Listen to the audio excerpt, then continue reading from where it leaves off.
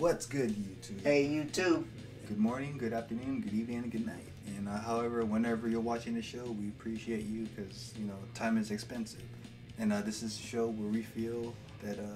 Ben Affleck looks like Paul Rudd in Daredevil movie. And speaking of Daredevil, we're looking at today Daredevil, Man Without Fear. Without Fear. And in this particular one, why we're looking at it is because it's one of our favorite artists, Lee Weeks, and we showcased these two books in that Modern Master book that we looked at. And if you haven't seen that episode, we'll leave a link down below. And this is probably at the peak of his run on Daredevil, and he started out on 284. That was like right after J.R. kind of stepped down, and Ralph Macchio was looking for a fill-in. And that was opportunity for Lee Weeks, and his goal for that was to execute the best Daredevil book that he ever could draw, and especially following Mazzucchelli and J.R. and Frank Miller, what they laid down. Like, he wants to live up to that standard. Yeah, great storytelling. Yeah. So. And during this run, he was able to work with one of his favorite artists, Al Williamson, and like we mentioned, like in Modern Master, he was able to meet him while he was attending Hubert School, because his studio was not too far off. And so, like, full circle, he was able to work with him. Pretty cool, right? And like on this run, he felt the most confident as an artist, especially having that little episode where he just felt burnt out, and like now, like, he felt like his skills was up to par. Yeah, when he came back, Yeah. So, he really liked working with Anna Senti. He thought it was like really like a pleasant experience working with her, but politically he wasn't really down with what she had to say, I guess. Right. But he was like, he had fun, and it was like a good experience. But he felt more like at home, I guess, more comfortable artistically with Dan Chichester, or Chichester, how you want to pronounce it. But it's a DG, but it's Dan. He calls him Dan. But yeah, so I guess they're on that level of friendship where you can call him first name basis. Yeah. Maybe. So and he was really channeling Milton Caniff, Alex Toth, and mainly those two, I believe, and because he was looking into a lot of the Terry and the Pirates. So, I mean, we are missing 294, but it would have been cool if we had it. But, yeah, I mean, we'll start from here and then just work into it, because it's pretty cool. Daredevil and Punisher. Yeah. Like, precursor to the Marvel Knights. Yeah, that's why I just picked this up, because they look cool. And I was a big Daredevil fan, like back in the day, still is. Murder by Numbers. Pencils by Lee Weeks. Written by DG Chichester. Or Dan. Dan Chichester. Nice. But yeah. Ooh, we got the Taskmaster up in here. It's pretty cool.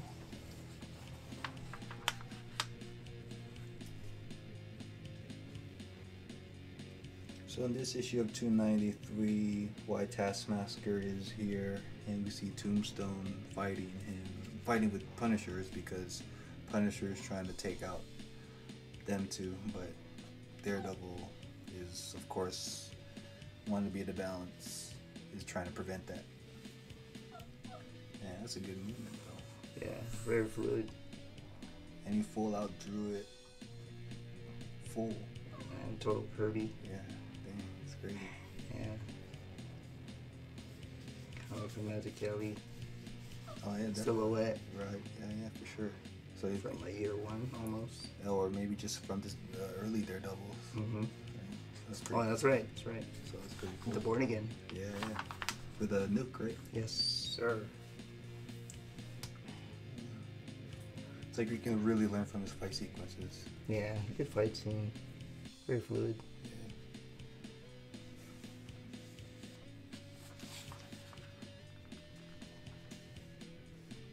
That's cool. Yeah. Sweep the leg. See, with Taskmaster, he can do the same moves, mimic your moves. Mm. So Daredevil has to come up with a move that he's never done before. So you gotta like break the rhythm.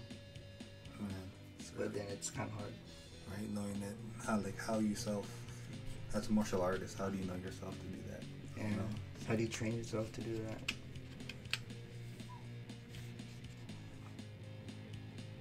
Really cool use of the sonar. Yeah. Daredevil's overrated. I like I like that mixing of every other panel that he throws in the silhouette. Oh yeah, yeah. Like a nice break of storytelling. Totally reminded me. I know it, right? Almost. Yeah, definitely. So he's definitely channeling and carrying over what they've Yeah, done. Yeah, he did a study. for sure. It's totally cool. Yeah, man, he really drew that leg nice. It's really hard to do sometimes. Yeah. Like how much ankle do you show? How much or more thigh do you do without looking so Bulky, yeah. big. Yeah, this is cool. Yeah. That's cool. Man, it's probably like just from this book alone you can learn a lot.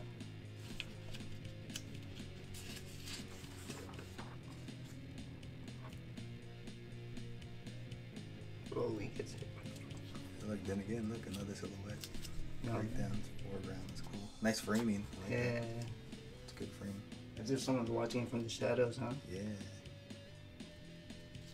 Like a Christopher Nolan aerial shot. Yeah. See, that's a cool thing about comics. You can be the whatever camera angle you want. Right? You are the director. Yeah, you are the people in the movie, in the story.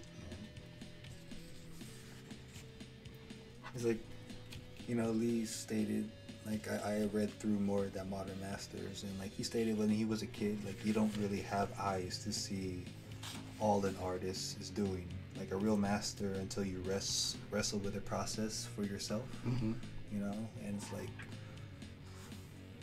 that is totally true. That when you're writing and drawing your own stuff, or when I write it for you, Mm-hmm. and it's like and just seeing how the process that you break it down, like thumbnail to final, it's like whoa, like it's like totally like again like pulled from my mind, or there's an angle that I didn't see, So it's like it's totally cool. And like as an artist, you progress and like to develop that eye, Right. you right. know. Yeah, exactly. Like shooting, like the more you make it, the more you get better. It's like here, I'm pretty sure he is using the ruler, but artists are, definitely gifted with an eye to do it freehand. Oh yeah. Like Jim Lee, seeing him how he would just eyeball perspective, And it's really just see it in your mind. Yeah, definitely your mind's eye how to see it on that paper. Yeah. And it's like you really see the Toth and Milton Kniff with the shadows. This is totally cool. And just spotting the blacks and shadows, that's awesome in the room. Looking and like with Al Williamson, he really drew every line. Yeah. Because I remember like I talked about like how you're gonna execute his line art, because then his pencils were like already tight enough, right? Yeah, and this was the panel in the Modern Masters. Yeah. Oh, that's right. That is right. My gosh. This yeah. It's awesome.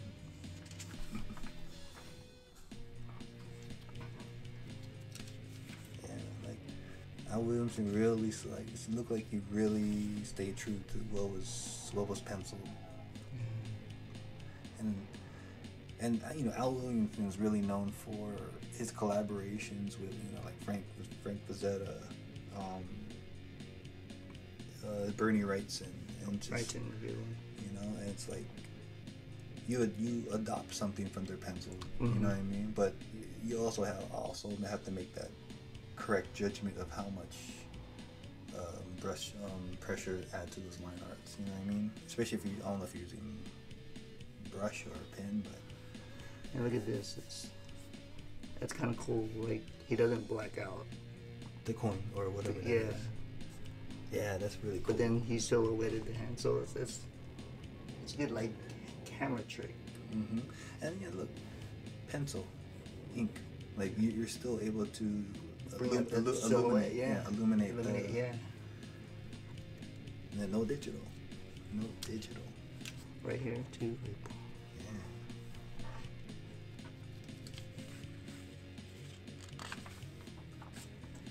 Yeah. I wonder if this paper was like precursor to for the image. Or they took some of it from Malibu Comics. Right? Or like, I wonder if it's like leftover and they took the printer. I'm like, hey, we could work with this. Yeah. Right? There's still paper left over. Yeah. Because, I mean, if they're able to do this, right? So maybe editors did get an idea. Like, hey, maybe we can use glossy. Yeah. Glossy paper. But then hence they charge more for the issues as it goes. Right? That's how they can milk it more. I wish they stick to newsprint. It just the art just looks a lot more better. Brings the pen a lot better. It's Taskmaster's face. I never seen Taskmaster's face before. Yeah, they never showed it. Like, or else we don't watch a lot of the cartoons that he's in. But.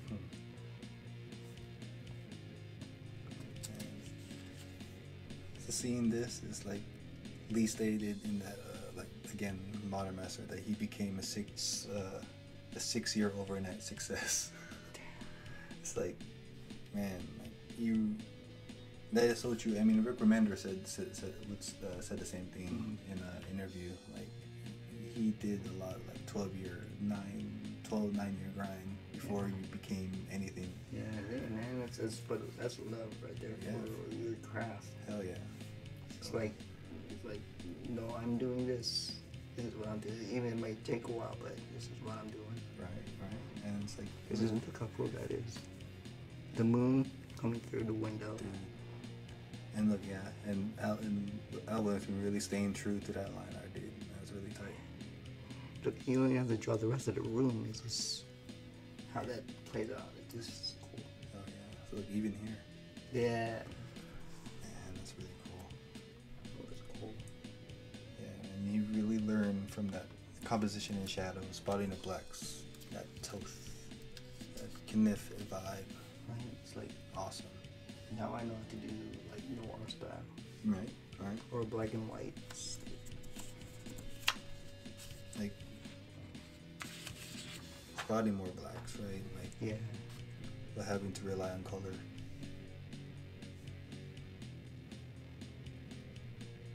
Oh, it's cool.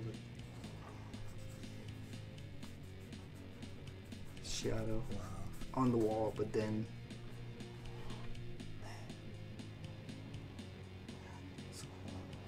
clever. Look, just this moment alone, he just leaves it empty. Mm-hmm.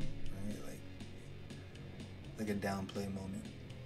Right, like he's feeling empty. Yeah. Or for just whatever that mood you're saying right there. Who's this guy? Joker. No, it's not. It's not Joker. Don't tell me he actually wrote that. Drew it down. That does look like his hand on it. Yeah, handwritten. It's pretty cool. Damn, and he does lettering. Yeah, logo. Yeah. Or logo these ones. Oh wow, look at that. No, yeah, seriously, there is no. Oh, he didn't mark it. He just did everything else in between. So you can see the little bit. Oh yeah, right here, huh? Yeah, but look, he's just going in between the lines and just relying on the colors to go after that. It's cool, and that silhouette again, really laying down. So the vanishing will be here, huh? You could probably do it that way. See, it looks like a lot to draw, but when you draw the main points and then you just Then from there, you just keep adding. And then it looks a lot. That's really cool. And it took me a while, but he's actually, the angles through the banister. So this is radar sense? Mm-hmm. Oh, wow. That's, okay. So he's radaring right now. Nice. Oh, now it's just bouncing off over. Okay, cool. It's tight. Yeah, I like that. It's cool. You have to draw everybody. Yeah, it's fucking awesome. Makes it pop. So like focal point, like, you know. Yeah. Yep. Nice framage. That's cool. I get that. Oh, that's a cool poster. Something so simple. And it's like you know who it is. Just off the radar. Mm-hmm. It's like you know who it is. Probably gotta pop out his horn a little bit, but yeah, for the most part. And Luke was back in the scene. Punisher. Come out of nowhere. Yeah, I know. Where did he come from? He just came out of Where nowhere. was he the whole time? Got this clown guy here. Daredevil got him full Nelson. So hit him in the sternum. Ooh. Probably works. Comment below. Try it. Let us know. Try these. Either or. Let us know. What do you think? Try it on your little brother. Or sister.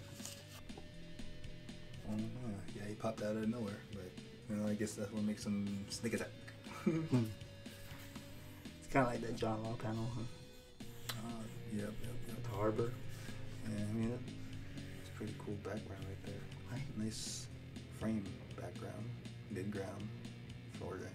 It's cool. Yeah, it's cool. Like sometimes in the back it doesn't have to be black. It could be another color. Like solid black, yeah, for sure. Like if anything, you could probably just cross-hatch it like a certain way, you know? Yeah. So do like a purple, blue, like all nighttime. Nice. So Tune's out. We don't know where he goes. We don't know because we don't have 294. So we're just probably just gonna jump on through the 295 because we want to get this Ghost Rider.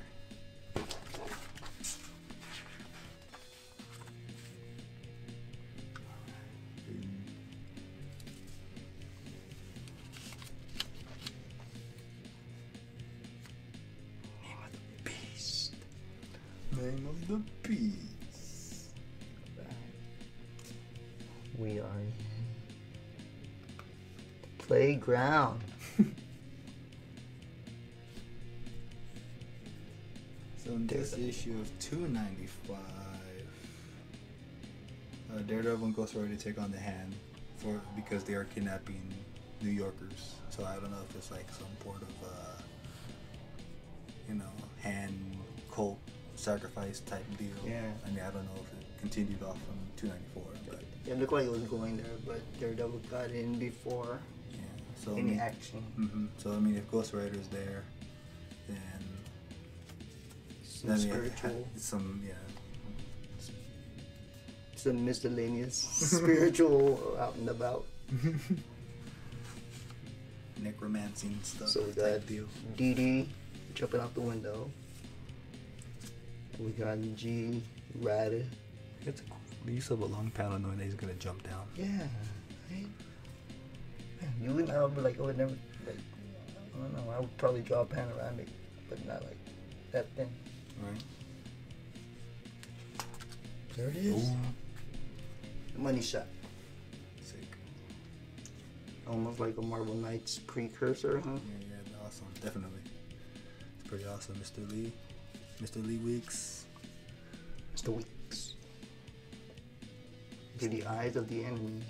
So yeah, it's probably the vanishing point. Let's go see. It's very cool. Yeah, it's amazing. Battletoads. It's an awesome game. Almost like turtle gameplay, huh? Yeah. Find that. It's Right. cool. Radar. Sonar.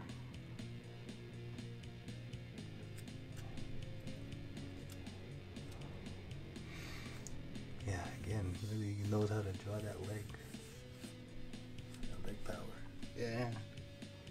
Right here, huh? Mm-hmm. Let's study that. Like just that pose. Study that, right? And draw it. Cause anyone can use it, right? Cap. You know, Cat, Daredevil. Nightwing, Batman. Black Panther. Yeah. Robin. Catwoman. Silver Fox. I love me some ninjas though. Yeah. It's like, Can't go wrong with ninjas. Is that that's why you pretty much got Daredevil? Yeah. It's like that's all ninja. Batman. Yeah, Like, yeah, Batman, Daredevil. I just love ninjas. They are cool. Ever since I was a kid, I just pretended to be a ninja.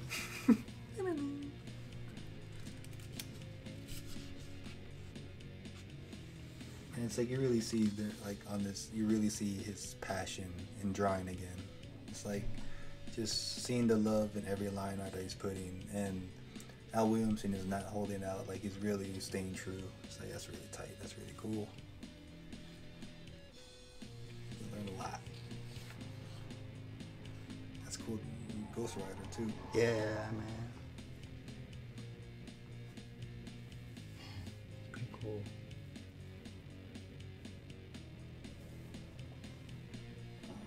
Another silhouette. And like foreground silhouettes. That's cool too.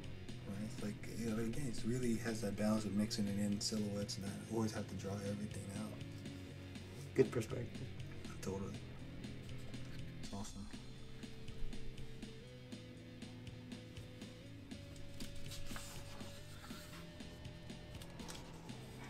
Yeah, and it's like, you can, like, I wonder the discussions between Lee and Dan, what they're talking about, like how much freedom is artistically is Dan letting Lee go for. You know, it's like storytelling is there. I mean, other than here, it was like a little bit of like hiccup as far as like where did Punisher come from? Right. That's the end of the circus. But besides that point, it's like he's able to execute the storytelling element. More importantly, I wonder, do you think he got a Marvel plot or Marvel script? Like, that'd be Well, Snapple fact, the DG was like assistant to Jim Shooter. Oh.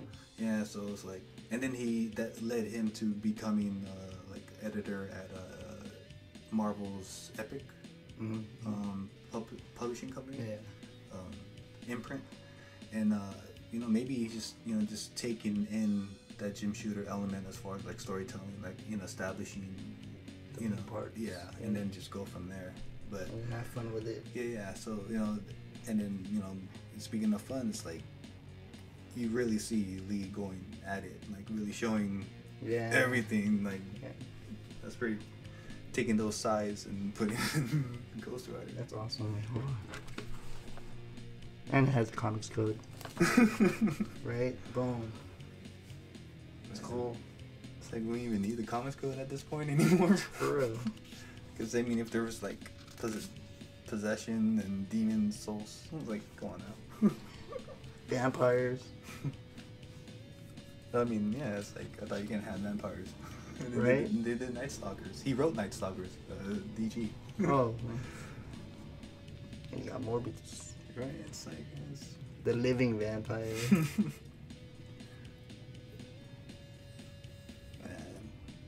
So he's getting the memory from the smell. Oh yeah, because the gland and the smell, they share the same pathways. Yeah. So then I guess it's mixed with. And I wonder what memories he gets with Ghost Rider. I wonder what their former encounters were. Right. So this is Baron Strucker. Oh. Without the eyeglass piece. Oh, there it is. Yeah, Baron von Strucker.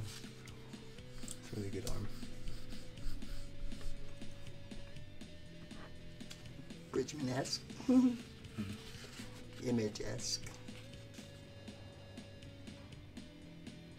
Yeah, I'm down to draw more fight scene. Mm-hmm. I'm ready.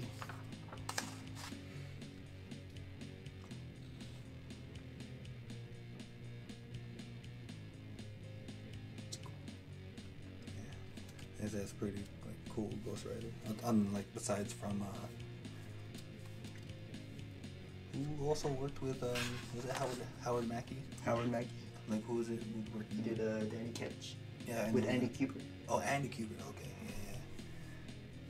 Andy Kubert also as well drew Wolverine.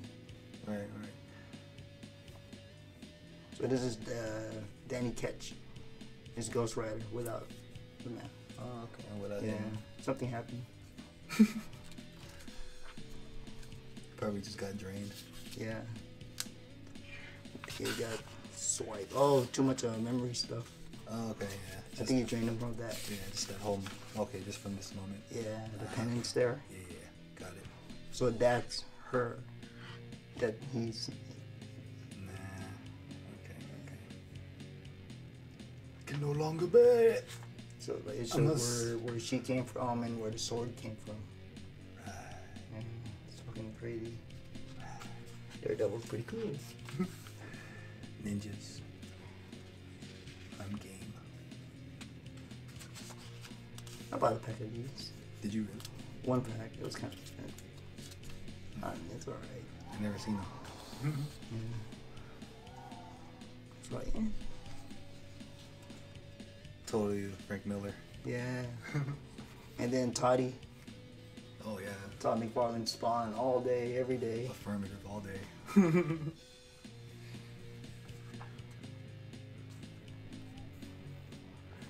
Sylvester? No. Nah, that's Jim Lee. Oh yeah, the cover. When #1 cover. I think so. That's a nice cityscape.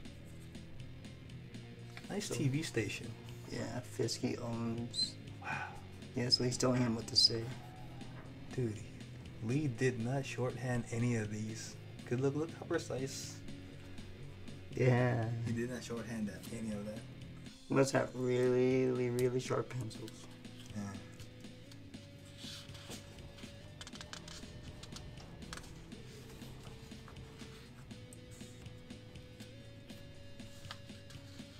Above and Below. Sounds like an Outkast album. So right here are the city officials. Or is that a rare word? The important people in the city. There you go. Yeah, I guess you gotta dumb it down. Yeah. Man, it really makes me want to look into like Terry and the Pirates. Like, what is it that he got an influence from? You know, I want to see that storytelling.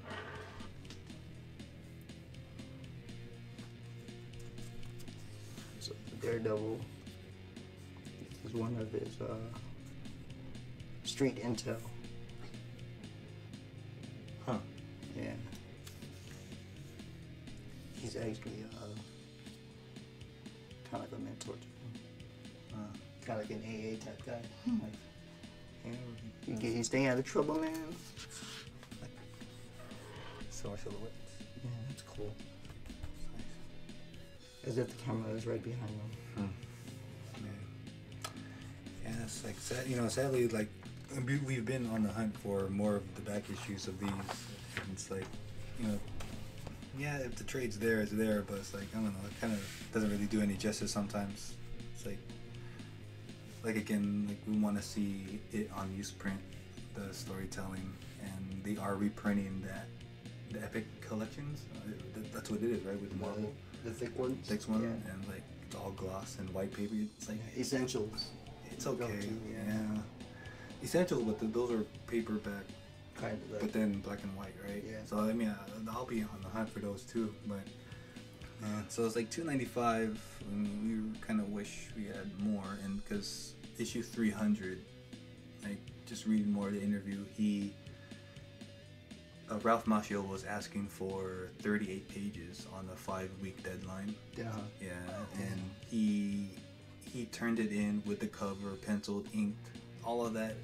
With 6 days left on the deadline, with an extra page of 39. And he did not skimp. No. And it's like, that's probably to like Jack Kirby standard, that's like yawn nothing, because Jack Kirby does like how many pages a day? I don't know if that's a myth, but a legend. But that's why Jack Kirby is a legend. See, you can appreciate guys that do it traditionally at that type of deadline, as opposed to someone with the same deadline but using digital. Oh yeah, I mean it's like, yeah, that Control Z can be your friend, but it's like, I don't know. But then again, that's when they do everything, including color. So it's like you can't make mistakes on color. Yeah. And you have to turn it out at a certain deadline. Or you rely on the color to hide a lot of things. All the blacks and shadows. It's noticeable. And but I don't know. It's just with digital, sometimes it's really lifeless. And when you look at something like Lee Weeks again, it's just you see a lot of life and that passion into comics, storytelling at that. Yeah. You know? Like he really loves storytelling. Yeah. So I mean, it would be cool if we can find that issue 300 and just really dive into that hard work that he did with 6 days left. Yeah, man. Totally something to look for at, cons and flea markets. Oh yeah, I mean, it's like a lot of stories here in the city don't have back issues, but if we do see a back issue long box somewhere, like we don't mind perusing. Yeah, going through it. So yeah, and I mean, and then right after the 300th issue, that was sales were popping, and he was comfortable, and he was getting a lot of deals from Dark Horse. He did the Gambit miniseries right after this. Oh yeah. So it'll be coming up soon. Yeah. We'll do a video on that one. Yeah.